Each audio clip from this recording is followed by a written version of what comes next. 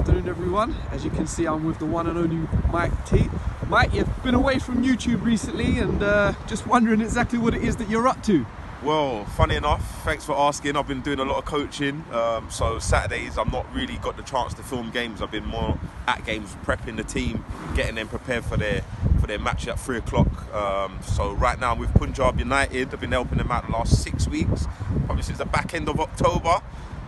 So yeah, it's nice, man. We're at Erith Town today, so looking forward to this. It's a nice pitch, nice ground. Yeah, looking forward to this one. Set up my coaching area or warm-up area. So they'll start off in there. Well, yeah, you've just mentioned that, so if I could just ask, you've just combed it off slightly. Could I ask exactly what it is that you've got planned for this session? So the players will come in, they'll mess around amongst themselves, kick a ball around as you do, just to get warm, and then at a certain specific time, I'll bring them in and we'll start over here. We'll run, get their heart rate up, jog first, but via running. Get their heart rate up, and then obviously look to progress it, add in some more dynamic movements in there.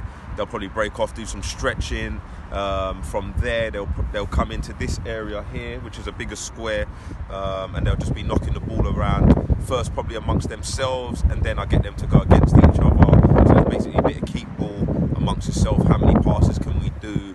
Can I reduce it to shorter touches? So a lot of these boys have been guilty of having a lot of touches on the ball. So today, in that specific warm-up at the start, I'll probably reduce it to maximum of 3, or maybe then I'll drop it to 2, and then I'll let them have all in. And can I ask a question in specific to the weather conditions that we face now? Obviously, as you're aware, it gets much colder this time of the year. So when you do a warm-up pre-game, are you looking for the heart rate to be up as much as possible, or for players just to be warm? Definitely, it's cold, so yeah, ideally, like I say, they'll come out, do their thing, but then that's it. Once they get into that warm-up phase, you want to keep them active, keep them as busy as possible. And yeah, definitely it's cold, so the muscles need to be well stretched. For older players, it's more important for the younger players, but it's not less important for the younger players, because if they want to reach the maximum of their own ability, they would stretch to the maximum of their capabilities. So the warm-up's very important, and especially on a cold day. If it's a warm day, you can do a lot more, or get away with a lot more, because the blood's flowing, it's hot through your body, so your muscles are already quite warm, if you will, whereas on a cold day you need to activate them. So yeah, I'm hoping that we'll get them activated today. And yeah, that's for the coaching side of things. Playing side or players' performance, that's a different thing. Well, so we can expect some more videos up on the channel over the next few weeks, coming months. Yeah, I've just been busy, innit? So I can't really do this and then film at the same time, and then like... So another question would be, have you been attending your FA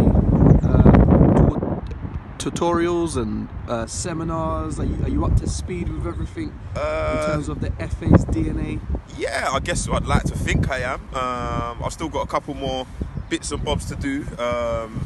Obviously doing my UEFA B and UEFA A, that would be the next major steps, or maybe my youth mod 3, that would be good. But I always look at like different little courses like that you can find online, like developing the environment or something, like it might be a futsal course or something, because at the end of the day I can learn something from anything, but not just football. Like I look at other sports as well.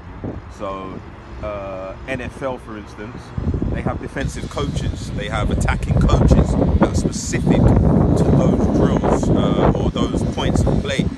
And football in the future will go the same. So it's about how you can develop any sort of sport and put it into your own sport, basically. Well, that's great. That's fair enough, Mike T. We wish you good luck for today. Cheers, man. And, I'm not normally on this side of the camera, so I'm a bit shy and nervous and that, man.